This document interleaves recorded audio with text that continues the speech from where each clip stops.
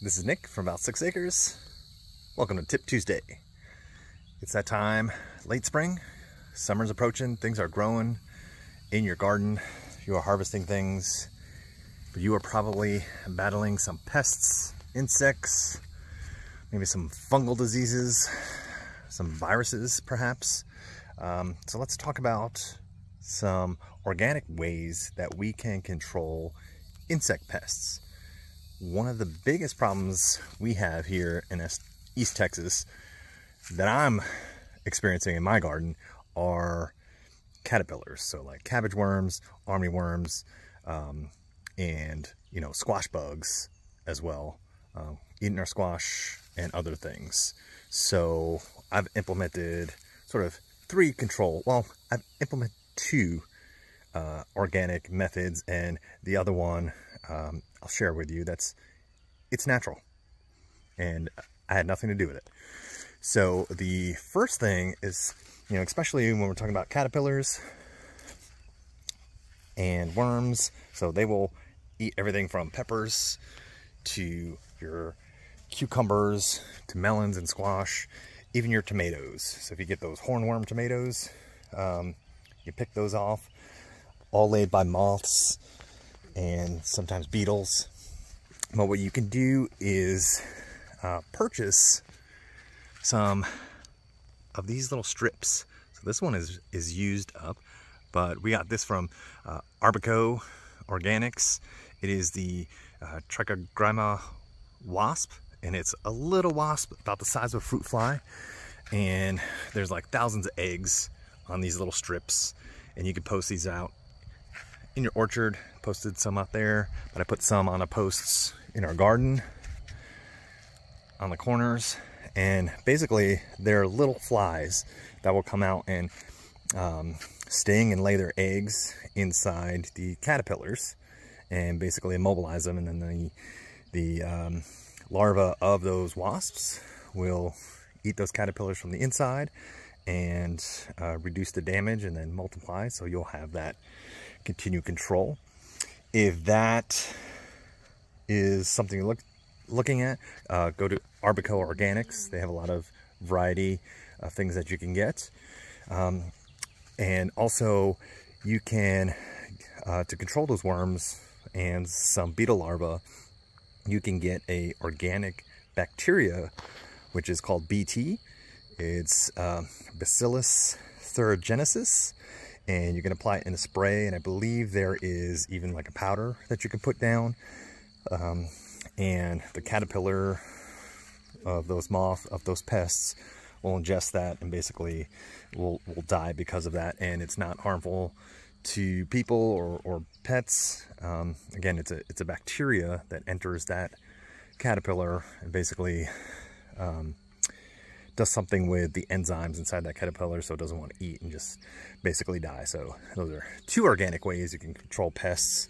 And one, which happened this morning, was so cool because, in your garden, there's life and death going on all day. Under the soil, under the leaves, things you don't see. Hopefully it is still there. Okay. And, I don't know if you can see it, but we have a blinded sphinx moth, okay, that is basically now becoming lunch for this bold jumping spider. And if you can see the end of that spider there, but that moth is pretty big.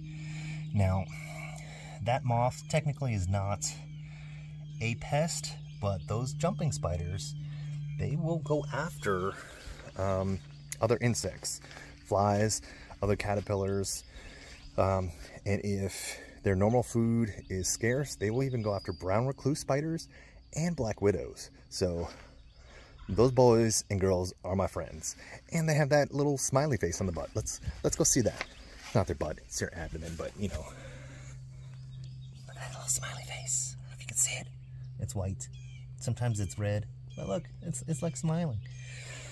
So those are your friends. That is a natural way.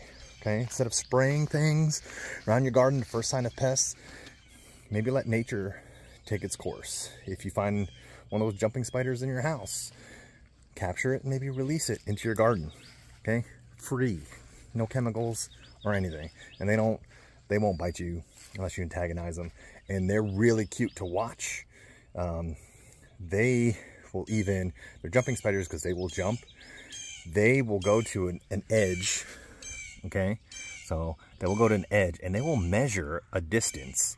They'll go up, feel, move back, feel, and see how far the distance is, and then try to jump across. And if they miss, they try again.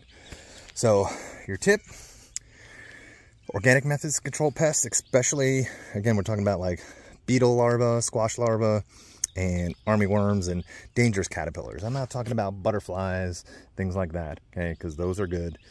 You want those, you want to have host plants for those. Well, we're talking about like cabbage worms, armyworms, webworms, just destructive caterpillars and beetle larvae in your garden. Use BT, the natural Bacillus thuringiensis spray or powder, okay? You can order your trichogramma, I believe I'm saying that. Again, Latin is not my first language. Trichogramma wasps. Arbico also sells those, and you can get the variety depending on where you are in the country. There's native varieties. Get those little tabs, place them around.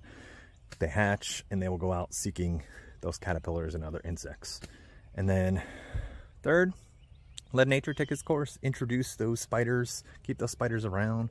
Keep those wasps around to control any pests, okay? Hope those tips work well for you. Let me know what organic methods you use. I know there's some marigolds in here. We use some of those, but if there's any other organic methods that you use to control pests, especially caterpillars, let me know in the comments. All right, have an awesome week, okay? And y'all don't forget to be awesome as well. Take it easy.